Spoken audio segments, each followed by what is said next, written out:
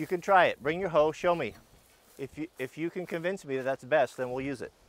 Well, we have the grade rod set for 10 extra inches. Okay, here's what I want. I want to just cut the roots off like this. Is that not efficient?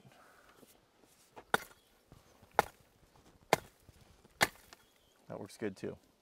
So I'm just knocking out all the roots here so that we can pour all our gravel in and that these won't get in the way.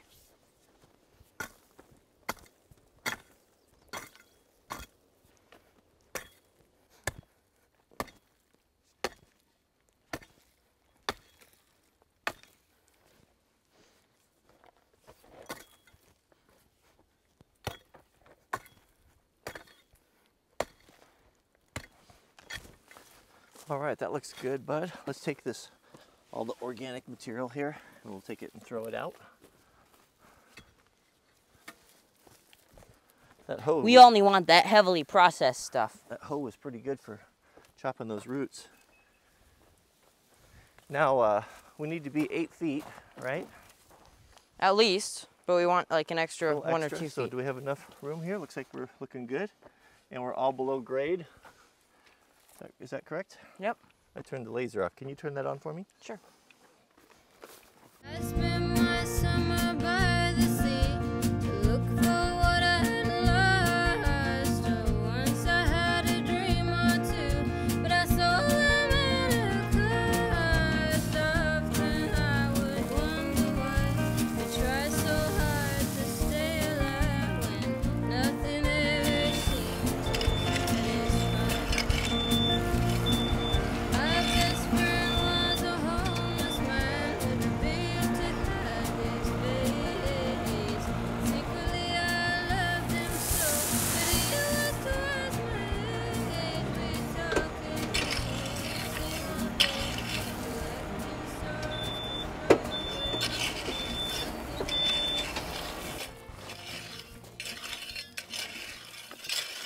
I'll rake it. I just want you to do the grade rod. Okay.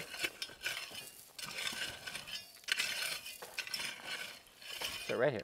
That's a lot more than 4 inches.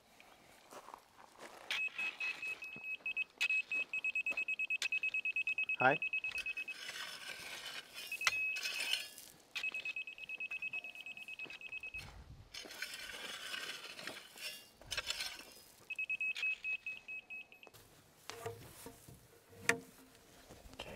I'll follow you. Same side as me. You lead.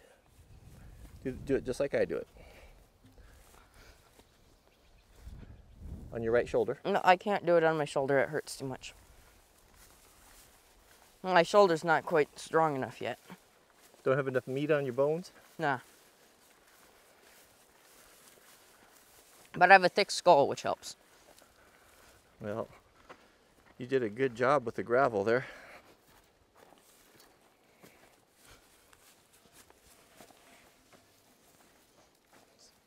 Right over there.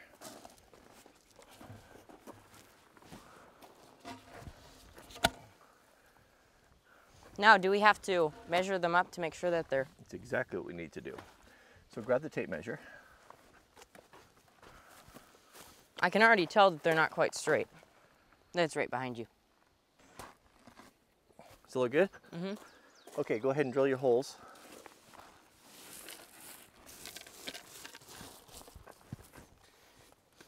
I like sledgehammers, I will say that.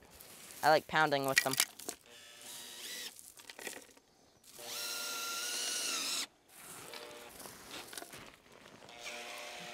Straight. Oh, oh. Hold it from twisting. There you go.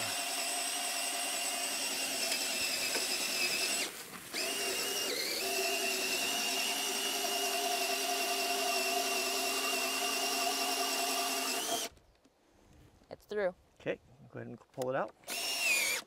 Oh, always hold with 2. That'll twist, that'll break your wrist.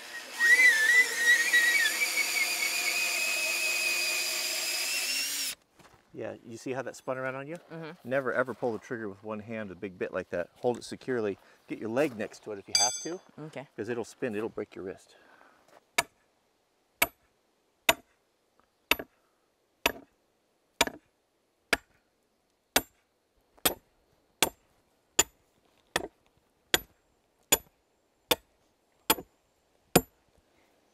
All right, now come over here and give that a couple taps on this side. Because of the... Yep, right there. Now check your level.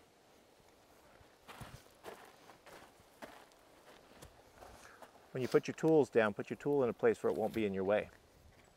And you don't have to move it twice.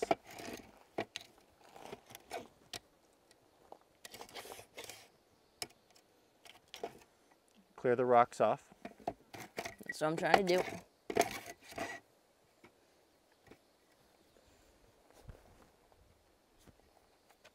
Thing is that you can swipe your thing across 20 times and not get that tiny little rock that messes everything up. That's right. What do you got? Perfect. Perfect? That's what we want to hear. Now, let's go get some boulders. I spent my summer by the sea to look for what I'd lost. Oh, once I had a dream or two, but I sold them at a cost. Often I would wonder why we try so hard to stay alive when nothing ever seemed to satisfy. My best friend was a homeless man with a beard to hide his faded days. Secretly I loved him so, but he always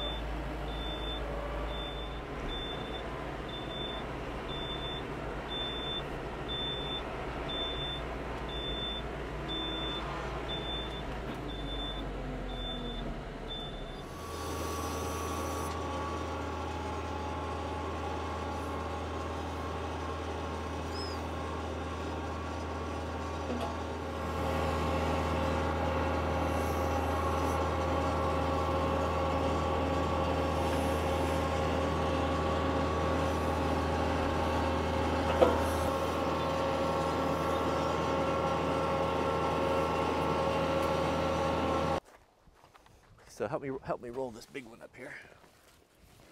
Ready? Watch your fingers. I know that you could do this alone, but... and we'll turn it. I like how you don't deny that you could do it alone. Well, it's easier with help. So are we just building like a little wall here?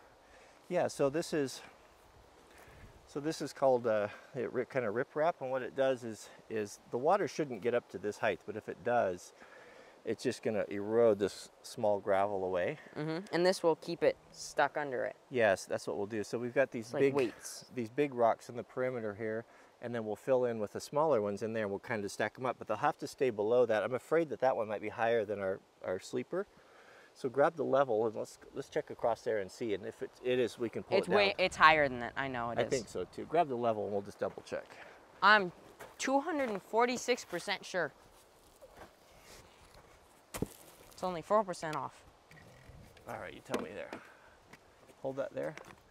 This is way higher. Okay, so move the level. Let me work it down a bit. And this one is obviously higher. Well, I can move that one. Okay, try it now. Remind me of some. Nope. More? Not much more though. Yep, still quite a bit. Still, yeah, that's a big rock. Is it? Down here it's perfect. So just Okay, a tiny so bit grab more. me the sledge. Let's just bust the top of it off. 'Cause I don't want it to be down this far. I remember when I was younger, I thought the coolest thing I would ever be able to see Yeah? was a rock exploding from heat. Okay, so watch your eyes. I'm gonna hide behind the camera.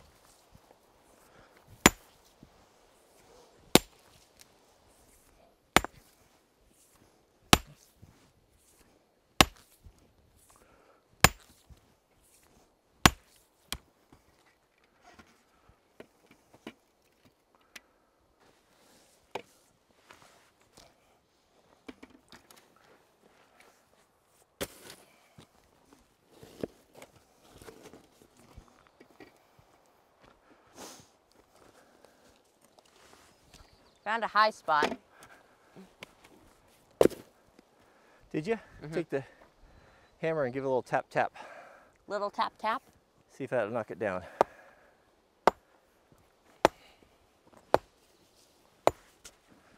Friendly little tap tap with a sledgehammer. Looks like I might be a little higher too. You want to test it?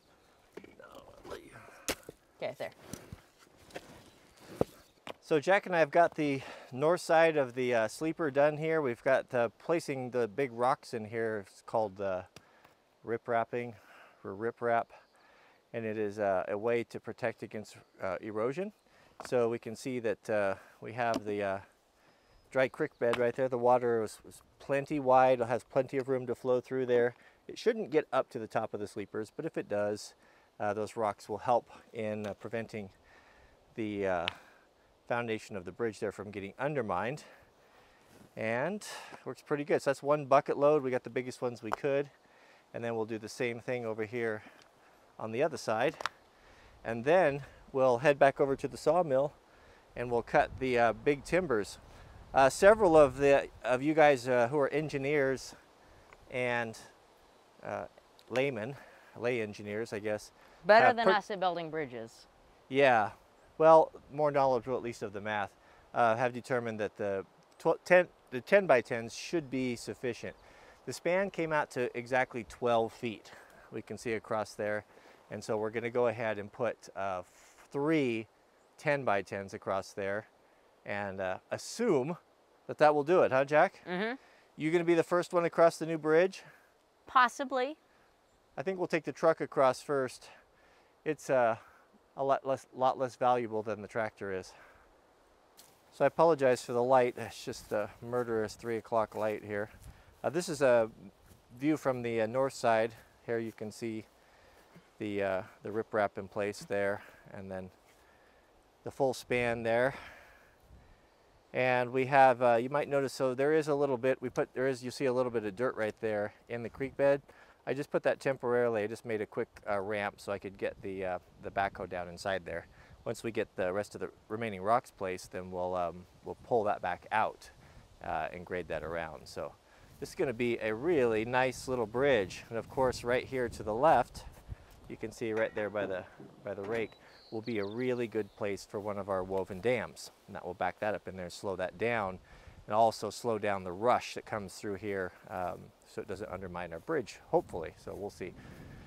We'll see you this winter. But so far so good. Jack and I worked hard today and feel like we got quite a bit accomplished, and we're pretty pleased with it. So thanks for watching, and we'll see you guys on the next video.